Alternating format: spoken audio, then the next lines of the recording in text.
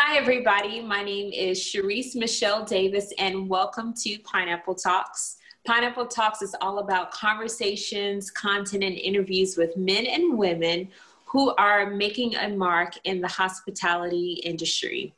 So today I am super excited to welcome Sarah Malik, who is also a professor at Johnson & Wales University, Charlotte campus. She was actually one of my professors. Professor Malik, welcome. Hi, this is so nice to see you after so many years. I know it's been many years, Yeah. and I'm so glad that we get to have a conversation today. So I want to start by kind of beginning your journey. You know, your beginning. I always think about before you were Professor Sarah Malik, you were Sarah, and so. Let's travel back in time. Tell us about the then phase of your life. You know, where did you grow up? Mm-hmm. What was life like for you? Well, thank you, first of all, for asking me to join you. It's a real pleasure. I grew up in England, and I have lived in America for 25 years, but I don't appear to have lost my accent just yet. But I grew up in the north of England, in a county called Cheshire. And it's a very kind of rural area. We're famous for making cheese, and it's kind of lots of dairy. And the nearest city, which I grew up in sort of when I was at high school, was a city called Chester, which is a Roman city. But the nearest big city, if you like, is Liverpool, which of course is very famous for the Beatles. But that's pretty much where I grew up. Quite a rural. I grew up in a very sort of small village. You know, when I was young, I certainly was not living in a bigger town until I was perhaps in high school. So very small village. Mm-hmm. Yeah. So when you think about your life growing up in this small village where they were making cheese and wonderful, delicious things, can you recall maybe one life lesson or a value that you learned during your childhood years that you're still applying to your life today? Yeah, I mean, I do have a very close-knit family. You know, I certainly spent most weekends with my grandparents, you know, one weekend with one set, one weekend with the other. I had wonderful aunts. I had lots and lots of cousins. You know, so for me, you know, growing up, I suppose it was a very innocent childhood, like a lot of us, you know, had. But I think that, you know, my life lessons were all about family, you know, making sure that when I was married and had children, that I would, you know, raise my children the way that I was raised. You know, I just remember very happy memories growing up. You know, with my brother and with my friends. You know, when you live in a small village, I'm sure a lot of people can attest to it. You know, you go to the same kindergarten, the same, you know, primary school. You know, you play after school. So everything, you know, you grow up with the same people. And so I do value what I've learned today is that sense of family and very close friends. Mm-hmm. I love that. So I want to know like what your aha moment was when you knew that you wanted to move into the hospitality industry. Would you say that there was something that happened in your childhood growing up that made you say, hospitality and beverages? Like what was that moment for you? Well, I think that growing up, you know, my dad worked away a lot, and my mom, you know, she had a few jobs. So I was always, as the oldest, you know, sibling, I was always very involved in the cooking. I loved to cook, you know, from a very young age. I mean, I was very small. I had to stand on a chair, you know, to cook. My family did enjoy wine. They enjoyed beer. You know, I grew up surrounded by, you know, just food and drink.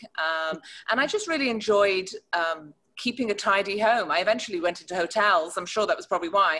But, you know, I used to love cleaning the kitchen. I still do. I like vacuuming and ironing. So I was kind of a little domestic goddess when I was little. Yeah. I just want to pause for a second and say I love that you actually said like domestic goddess, because I think you know, females, like we reject that idea many times of being domestic and, oh yeah, you know, but not really seeing that there is so much value in it. And then when you think about the hospitality industry, I mean, it is service, it's creating experiences, it's food, it is. I love that domestic goddess. You got to do something with that.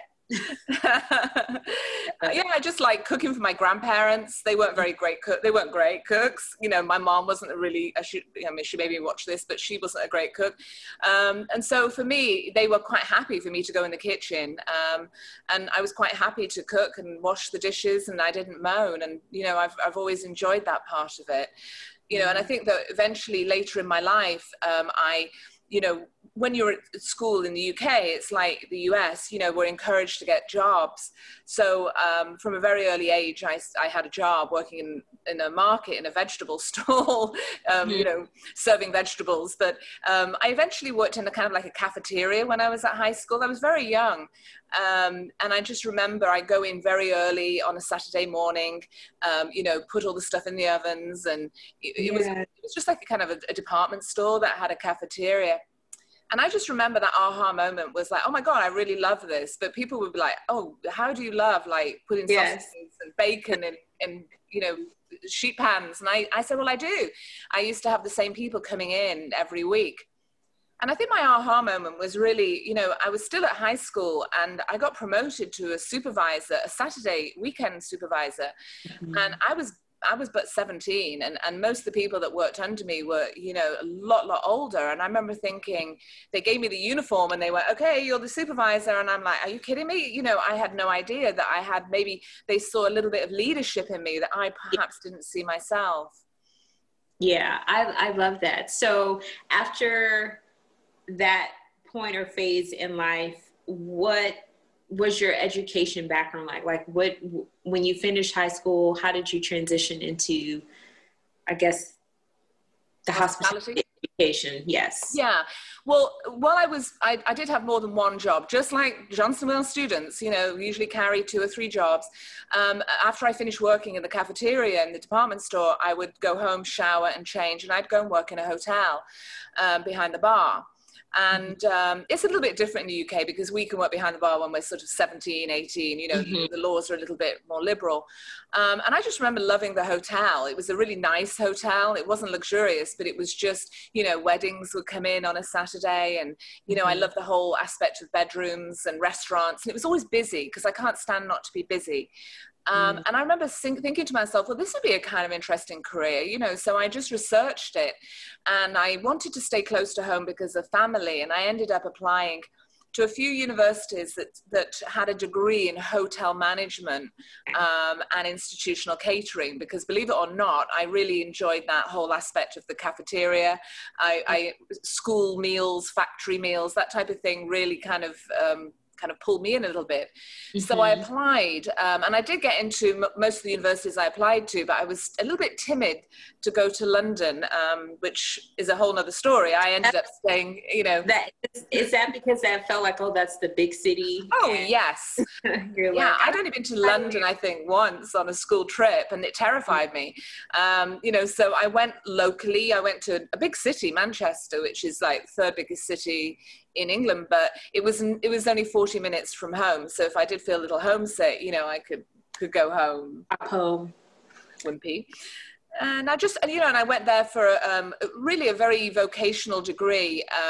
It was, at the time, we still have them in place, but it's very much we call it an HND BTEC. And basically what you do is you study for 6 months and then you work for 6 months. You study for 6 months, you work for 6 months. I love it. Oh, it was great because straight away you would know, hey, is this for me? And then you really didn't have a choice. You know, first year placement, I had to work for Bass Charrington breweries, you know, just pulling beer, you know, working in a bar. And the second year they sent me to Scotland to work in a castle. So you were just like, that's where you're going, you know? And so that's sort of where I did. So I studied hotel management and, you know, institutional catering, where I learned how to cook. Wow. So before we talk about your transition from the UK to the United States, I want to ask you, at any point during those years of training, you know, being in school, learning, and then going to work, was there any parts of that that you were like, that you didn't like, or I'm trying to get a feel for, like, was there any sector that you saw that you were like, okay, I like this, this, and this, but I don't like this so much? Yeah, I think I didn't like the kind of, in the hotel industry, I was very resistant to the rooms division side, to the bedroom, the housekeeping, the front desk. And I think it's probably because I didn't really understand it as well as I understood the food and beverage aspect. Okay. So I knew that ultimately, you know, when I started working in the hotel business, I would eventually have to embrace that side of it if I wanted to be a general manager. So I duly did down the road, but really my early years were more focused on food and beverage. Food and beverage. Okay. Yeah. Thank you for sharing that. I always think that that's a good thing to ask, because sometimes when we hear people's stories, we hear like the highlight reel, and, you know, I just thought it would be good to have like that brief moment of transparency where you're like, I love the industry, but this was not my thing. Oh, no. Every time I had to go and make beds and clean the bathrooms, you know, I don't mind doing my own or my family's, but somebody else's, it was like grossing me out. Yeah, I can imagine, can only imagine the things that the room division sees. Yeah, horrendous. So your transition from the UK to the United States, so you took that leap from your small town to Manchester, and then at some point you took an even bigger leap to a whole nother continent. So can you tell us about what that process was like? Why did you leave the UK to come here? And sure. How it felt? Yeah, I mean, before I actually came to the United States, I was actually in Switzerland for 5 years. So I kind of left the UK, and I ended up, when I was working for Hilton International, they sent me to Switzerland to do some training with an American gentleman called Don Smith, very, very famous. He created menu engineering. And I remember being in Switzerland training, and then I was training in actually a hotel school. So it was a school where, you know, international students could come and study. And they asked me if I ever wanted to job, you know, to apply, you know, if you ever get sick of working in the hotels, you know, give us a call. And about a couple of years later, I got into opening new hotels, ground up, and I was just exhausted. So I thought, you know, maybe I will go into this. And I contacted the dean, and they offered me a job, which ended up being, you know, a 5-year stay. What happened just by a kind of coincidence is that Johnson & Wales international hotel students would come as part of their semester over to the school that I work for. And so they thought it was a good idea if somebody from the United States would go to Switzerland and me from Switzerland would come to the United States. Okay. Job switch. Gotcha. So question/fun fact. I don't know if you remember, but when I did my semester abroad, I went to Switzerland, and we were in I did not know that. Is that the city you were in? Mm-hmm. Wow. Absolutely. Wow. I look back on, you know, those 11 weeks that I spent there, and it was just amazing. Like, it's a beautiful country. Yes. Beautiful. I mean, yes, we still had schoolwork, and I just, you know, still had homework to do. But besides the homework, you know, the experience of just being there, I mean, the air felt better. I mean, it's beautiful. Yes. It's beautiful. It is a beautiful, beautiful place. But yes, when you mentioned that, I was like, wait a minute. I wonder if that was the same. Yes, exactly. The same place. Wow. Okay.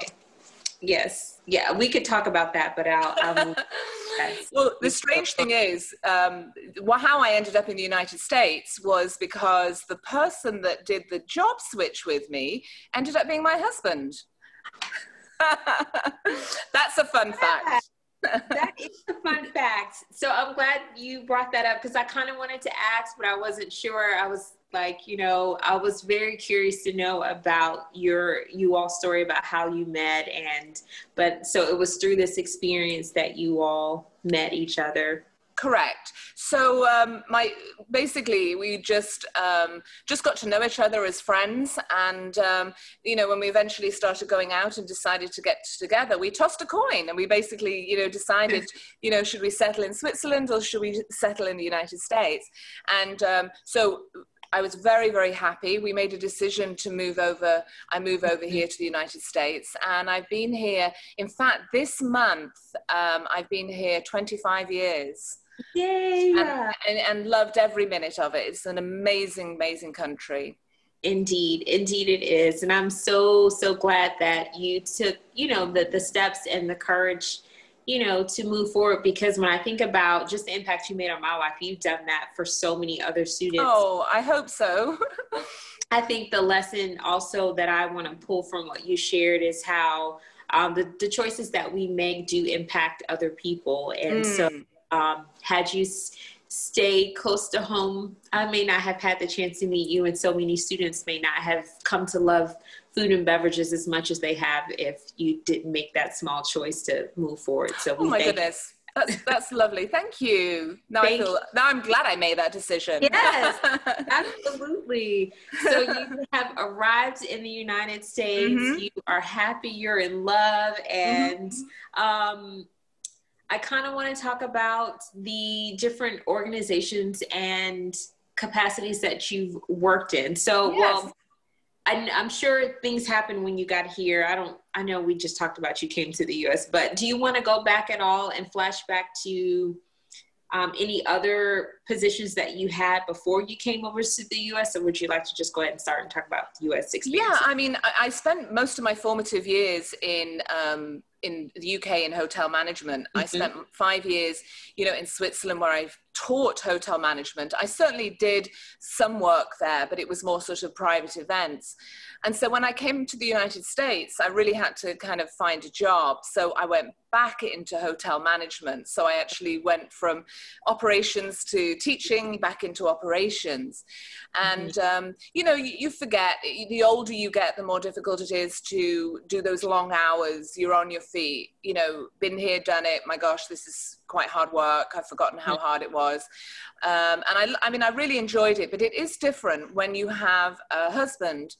And we wanted, I know this sounds silly, but because I'd spent so many years working, I was in my 30s. And, I was in my, late 30s, and I had to then think, well, are we going to have a family? So I had 2 little girls, very quickly. Who are gorgeous, by the way. Oh, thank you. They are gorgeous.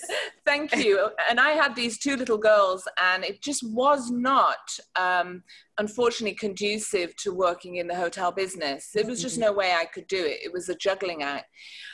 So I actually had been a visiting professor at Johnson & Wales, and I approached them, and they were absolutely wonderful, and hired me, and I was able to be a mom, and I was able to teach, and I couldn't have wished for a better opportunity, and I have worked for them ever since, and been very, very happy, and it was a great decision, because, I know a lot of people out there have children, and even teaching with a much easier schedule per se. There were times I would be teaching, and either school nursery would call, or one of them has a toothache, one of them has an earache, so it doesn't change. But it was just, I think I have more energy, and I could pick them up from school and spend time with them. And it is funny because, you go back to London and my fear of London. Well, my daughter, who is, she decided she actually was going to go to school in North Carolina. And then behind my back, she applied to go to fashion school in London, and she interviewed without me knowing, and she got in. And then, so how funny, we took her to the airport 3 years ago, 2 suitcases, little American. She flew to London, and she's been there ever since. No fear at all. No fear at all. Wow.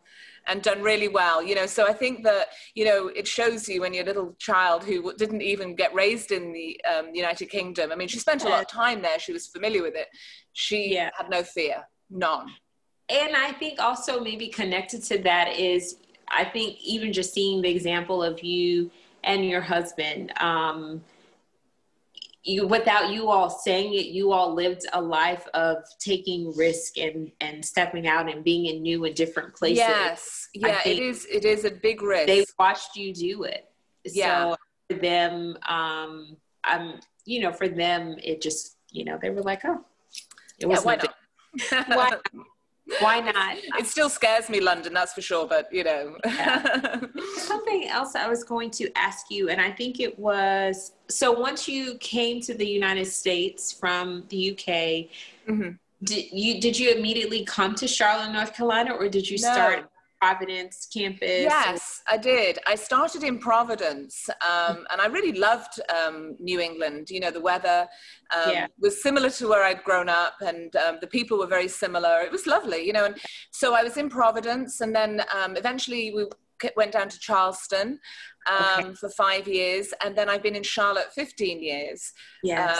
So yeah, I mean, it's a great, it's been a great opportunity, a great journey to sort of move around. You know, it's not a great upheaval. You know, you do kind of meet people and say, hey, don't be friends with me because I won't be here much longer, you know. Yes. But, you know, luckily now I've sort of settled in, you know, and Charlotte's been a great place to raise children. And both of them have gone to college now. So, you know, it's nice. It's amazing because I feel that I remember being a student, and I don't know, I think maybe on rare occasions I may have seen them with you or just, you know, and then so then now like seeing them, they're full grown young women, and it's like, wow, like when did you grow up? And it's like, oh yeah, they grew up while you were in school, and then the 10 years that you've been out of school, that's when they grew up. Exactly. And you know, it's like I just asked you, okay, when did you graduate? It seemed like 2 years ago, and you go, no, it was actually not 2 years ago. Yeah. It's crazy how time flies. It is. It really, really is. So I now want to kind of ask you about being a professor in more detail. So you're currently in one of your classrooms. So tell me about the space that you're in and why it's significant. And then I want to talk about some of the courses that you teach. Sure. So this particular classroom is the wine room. We also, my colleague, Dr. Sophie, she actually teaches coffee and tea in here as well. But this is predominantly where we built a classroom that was designed for wine education. So the tables are white, so the students can see the, you know, the color of the wine, and it's all glass, so you can see natural daylight. And, you know, so this is one of two beverage, actually it's one of three really beverage areas that we have here in Charlotte. But this is the one where we focus on wine. How fascinating. I remember being a student and, you know, us getting our, I guess there was a sheet that had all the courses that we needed, classes that we needed to take, you know, for our degree. And I knew that I was studying hospitality, but there was just still so much I did not know. And I do remember just being so intrigued by the fact that we would have classes that were called like Foods 1 and beverages and, you know, the fact that there's specific areas that are dedicated to like, this is just wine. And then you're saying that now there's a course that's on coffee and tea. Yeah. It's fascinating, and it definitely gives credibility to what many people would, you know, not celebrate. I mean, my family, they used to tease me and they would be like, oh, Cherise went to school to learn how to fold napkins. Like, oh, my parents used to say that as well. Still people like, this is a big deal. And I think that that's so, so incredible. So with the courses that you are teaching, is beverages the only course that you're teaching, or are there other? Well, we started off with some, when we first opened Charlotte, we really only had a couple of beverage courses. I think when you were here, it was sort of beverage appreciation, and I think it was beverage service management. So beverage appreciation was just like a snapshot of, oh, this is beer, this is coffee, this is tea, you know. And then a few years later, we sort of started to bring more courses in. So for the wine ones, we actually have a sommelier minor now. We actually have 5 different wine classes. We have like foundations of wine, we have new world wines, old world wines, sommelier, capstone. We also brought in spirits and mixology. So we have an opportunity for students to learn about distillation and crafting cocktails, not really to be bartenders, but to understand the whole kind of philosophy behind that, history, culture, legislation. And then we also built a kind of little brewery area upstairs. So we actually brought in beer classes. So, you know, the students learn about beer. They can actually brew their own beer. And we also have coffee. I know it's horrible when students say, it wasn't like that when I was there. Oh, wow. And we have coffee and tea. So we really do have a lot of different beverage classes. And so the students, any major can sign up for them because they're electives. So when I teach, I have students that, you know, fashion students, you know, culinary, baking and pastry, hotels, sports, event, entertainment. You know, I have every single major in the classroom. And sometimes, you know, what they really forget is every industry that they work in, somewhere along the line, food and beverage is part of it. You know, whether you're in a sports stadium having a beer and a hot dog, it's still a big part.